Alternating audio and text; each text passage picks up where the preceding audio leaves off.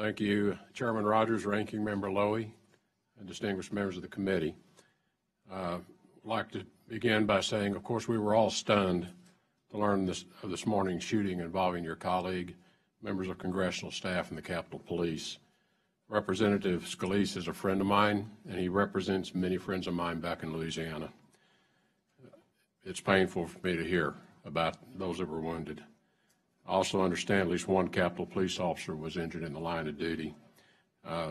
We want to honor those law enforcement members, the emergency medical teams, those who responded for their courage in dealing with the situation quickly. I and my colleagues at the State Department pray for swift recovery for all of those injured.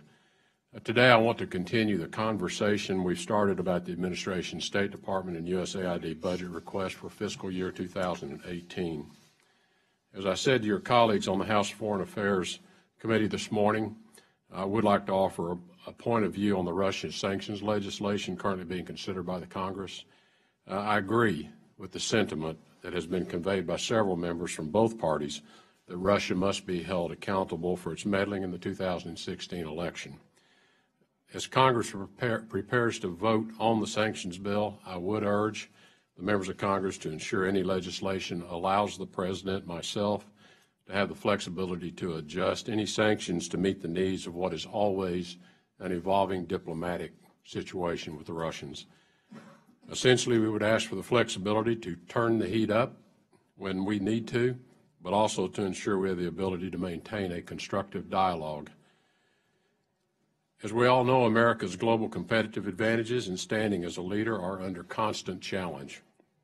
The dedicated men and women of the State Department and USAID carry out the important and often perilous work of advancing America's interest every single day.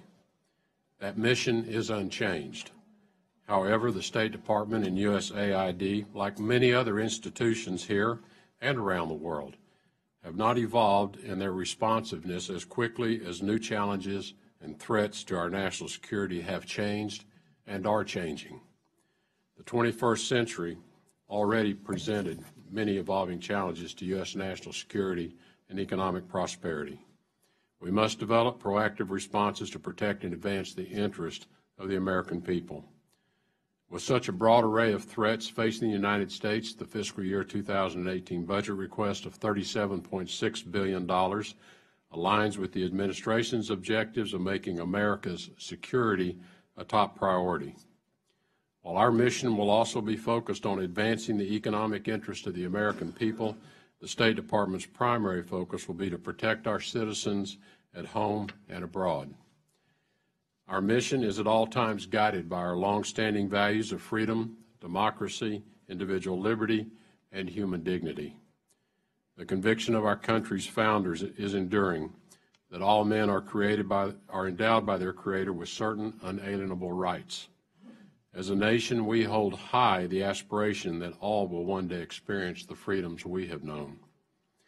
In our young administration's foreign policy, we are motivated by the conviction that the more we engage with other nations on issues of security and prosperity, the more we will have opportunities to shape the human rights conditions in those nations.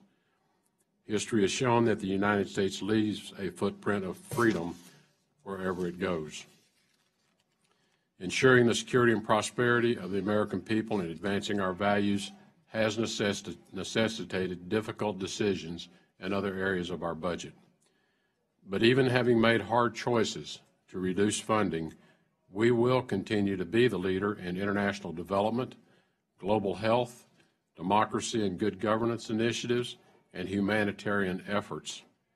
If natural disasters or epidemics strike overseas, America will respond with care and support.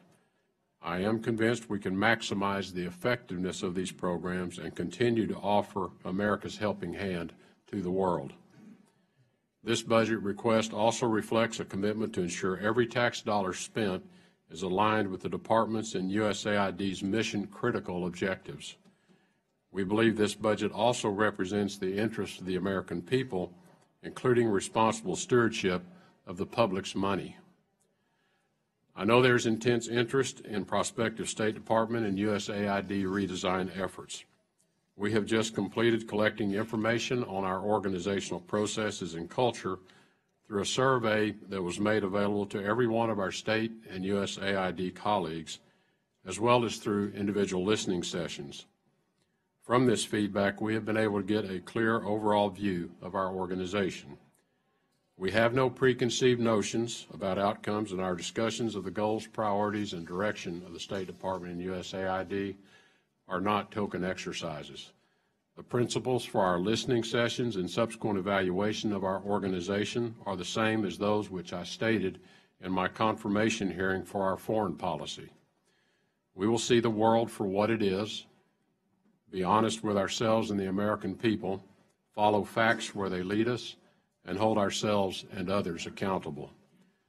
We are still analyzing the feedback we've received, and we expect to release the findings of the survey soon. From all of this, one thing is certain. I'm listening to what my people tell me are the challenges facing them and how we can produce a more efficient and effective State Department and USAID. And we'll work as a team with the Congress to improve both organizations. Throughout my career, I have never believed, nor have I ever experienced, that the level of funding devoted to a goal is the most important factor in achieving it. Our budget will never determine our ability to be effective. Our people will.